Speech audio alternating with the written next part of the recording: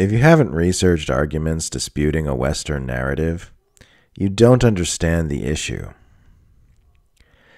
Lately, when people react with shock and indignation that I would dare to dispute a claim made by the Western political media class about an empire-targeted government, I've taken to simply asking them what reading they've done on the other side of the issue. What are some articles they've read arguing against the official Western narrative about that government?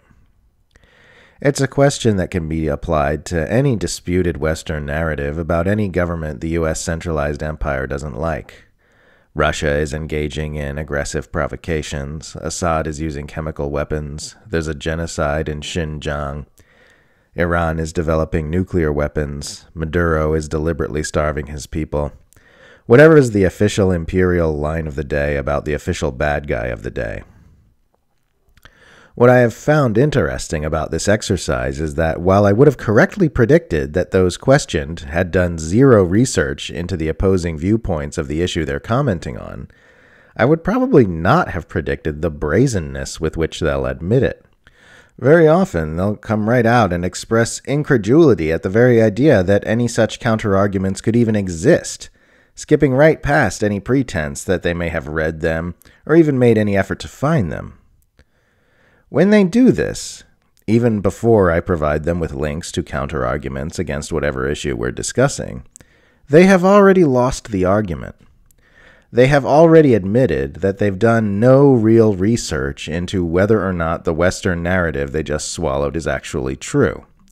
They just believed what they were told because someone told them to believe it. They swallowed an imperial narrative about an empire-targeted government with zero gag reflex, just as people did in the lead-up to the Iraq War.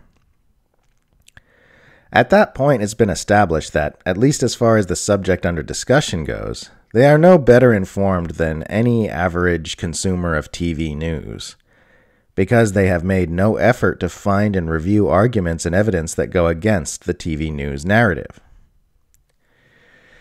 There are always counterarguments against Western criticisms of empire-targeted governments. They are not difficult to find once you've decided you want to find them, as long as you're open to venturing outside your own self-reinforcing echo chamber. They're not always great arguments. They don't always leave the empire-targeted government in question looking perfectly innocent. And they generally won't be found in the New York Times, the Wall Street Journal, or any other Western outlet which consistently protects and promotes Western imperialist narratives. But they are there, and unless you have reviewed their arguments and evidence, and thought quite hard about them, you're in no position to pretend you know anything about the subject under discussion. This same principle applies to conspiracy theories as well, both for and against. If you haven't reviewed the evidence for and against a given theory, then unless it's something that's self-evidently absurd at a casual glance, it would be silly and asinine for you to take a confident position on it one way or the other.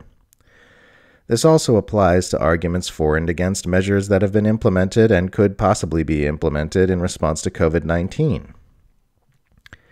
If you haven't thoroughly researched the opposite position, you don't understand your own.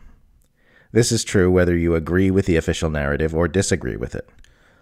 Oftentimes, people of a certain bent will be biased against the mainstream narrative and select for arguments against it which confirm their bias, even when the mainstream narrative is the better evidenced one. It cuts both ways. It's very easy to select a position on an issue which conforms to your ideological preferences and your understanding of the world.